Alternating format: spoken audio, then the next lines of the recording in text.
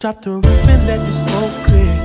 I got diamonds to it, cause the slides in both ears. Dice rolling on the Las Vegas strip tonight. Slip that on and we might miss the fight. Fuck a night, I keep the quiet. Welcome to my first tutorial on After Effects, where I'm going to be showing you guys how to hide motion tile better when you're doing slides. So before you start editing, make sure your composition settings are edited to the dimensions of 1920 by 1080. Get on that. Go make two solids, one being 1920 by 1080 and the other being 1080 by 1080. Once you've done that, click this button, switch this transfer controls menu, track matte, and then alpha invert matte. So it looks like it's a square comp if you ignore the black bars, right? But you're still working in that space of 1920 by 1080. When you're doing slides, you still have all this extra space. So you see all that, you see all this. But if I were to edit the composition, did 1080 by 1080 and pre-comp that and add motion tile,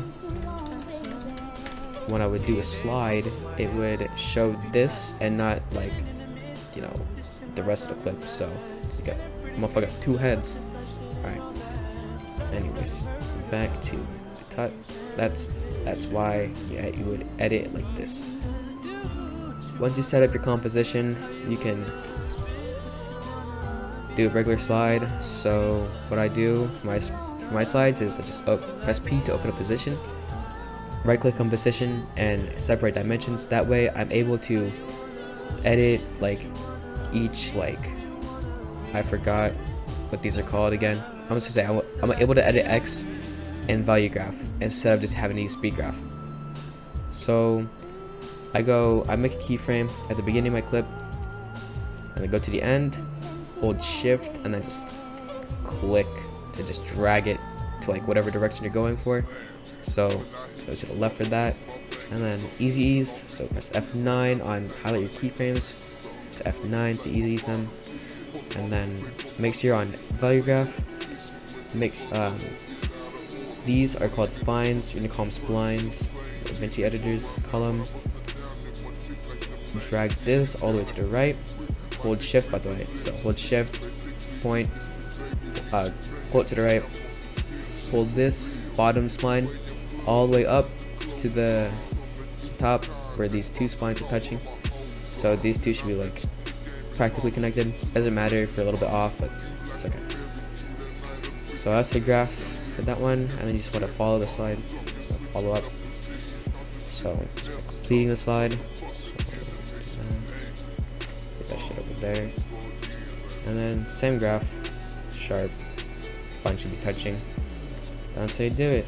That's how you do the motion tile slide. And then once you're done editing, right, and you want to render, just change your composition to 1080 by 1080.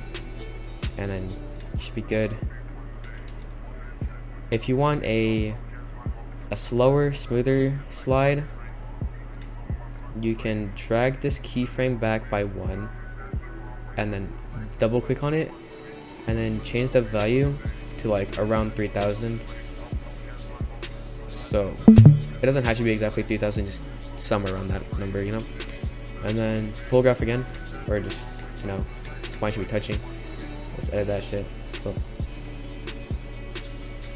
Slower and smoother slide, and that's it. That's all for the tutorial. And yeah, pretty fucking short, not gonna lie.